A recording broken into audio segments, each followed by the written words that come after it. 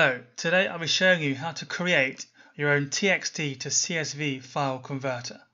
Now what a TXT file is, it's simply an unformatted set of text which you can get from anywhere, and it's just simply what TXT means. It's just got text in it and it's completely unformatted.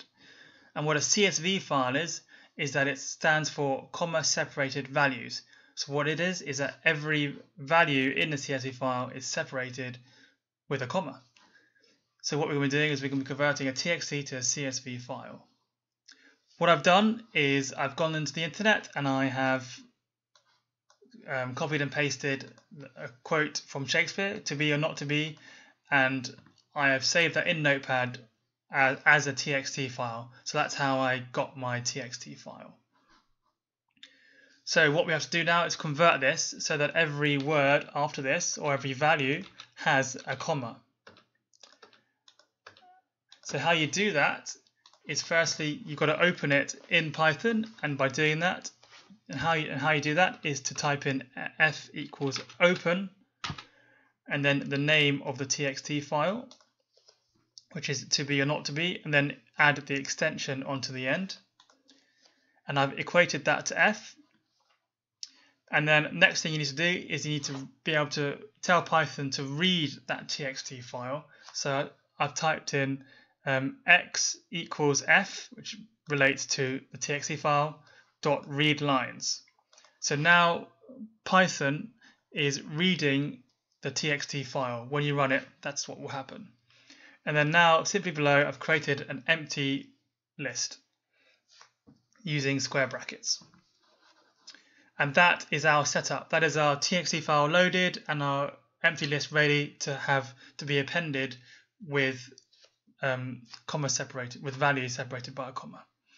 The next thing to do is to iterate within the TXT file and then replace the values so that it can separate each word with a comma.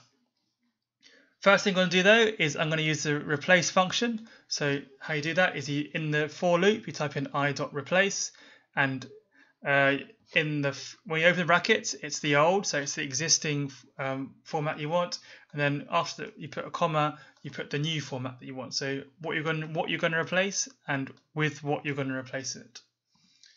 Hopefully that makes sense. So what I've done is I've firstly taken out the commas, because in TXT files you can still get quantities over 1,000 separated with 1,000 separator, which in most cases it's a comma. So what I want to do is get rid of that comma to avoid any confusion, because I don't want that thinking that's two words when actually it's technically one value, so to speak. So firstly I've got rid of that, and then what I've done is I've put the commas back in, but at the end of every word. And I've run a for loop to iterate it through each word in the text. And then finally, at the end, when it's got rid of commas and added commas to where I want them, it's going to append each value into the blank list I created earlier. And then hopefully, as mentioned earlier, it's going to run through very quickly. The next thing we're going to do is we're going to create a separate file, which is going to be our export file, so that you can see the before and after. So how this is going to work is we're going to use the csv.writer function, and then within the writer function we're going to create a writable file, so exactly the same as the open code we used earlier, except we're going to create a new file and then we're going to give it a comma w property, which means writable. So we're going to, by having the w, we're going to make it a writable file, and then quite simply we set our delimiter to comma, and then we're going to put the quoting as to quote all. Now what quote all means is that it's got to include everything that is in that TXT file. We want to include it. So that's what quote all is.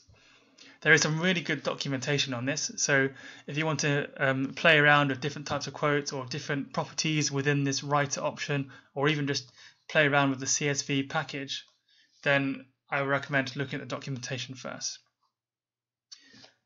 moving back to this. So after we've created our new export file, we're going to write our TXT file in the new comma format using the write row function, CSV, and then what we're going to write row is we're going to write it with our now filled list.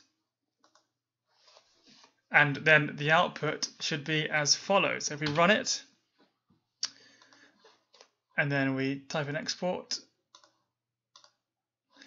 yeah, see, sometimes this happens. So because there was text in it originally, what's happened is that it's cleared the text. So what we do is if we run it again and then reopen this, there we have it, to be or not to be. So so if there's text in there originally, it does become a bit funny, but if you just run it again, then it's worked for me 100% of the times. So this is our new format. Notice that each value is separated with a comma, and that we have essentially have it as a string formatted, inside quotation marks. If that bothers you, then you can get rid of the quotation marks, but for me actually it's quite helpful to, as it signals, the beginning and the end of the text. So let me show you before and after. So before we had this, to be or not to be, and afterwards we have this separated by commas. So this is fine. So this is a smaller text. We could have probably quicker maybe to go through and just put a comma in at the end of each one. But what happens if we had something much bigger, if we had a much bigger word set of text to deal with? And that is what we're going to be running through now. So instead of having to be or not to be, let's have one of Trump's famous speeches. So if we go into the folder where all my tutorials are saved, this is one of Trump's speeches. This was the one he gave, I believe, when he was announcing that he was going for presidency. I'm not 100% sure. Apologies for the writing.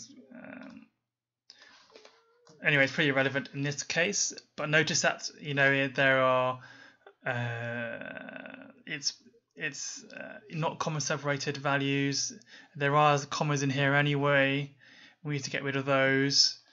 They'll provide problems later on, and there are values in here as well which we need to get rid of the thousand separator. There we go, 64,000 right there. Where did I see it? There, 24,000 here. You see, you need to get rid of that. But anyway, so what we're going to do is running the same formula again, run the code, but on a much bigger text. So let's run this and let's see what we have. Run it, open it with Notepad, and notice here that now we have our thousands separator gone. See that 24,000 thing is gone, and notice that each value now is separated by a column, by a comma. Notice that we have a comma here at the end. That is a problem. You can get rid of that, although it doesn't seem to bother me too much. But if it bothers you, then you can do a replace function, or you can split. There are multiple ways to transform this further if you do not like that at all. So I hope you've enjoyed this tutorial, and feel free to check out more of my tutorials on my YouTube channel, and don't forget to subscribe. Thanks very much for watching.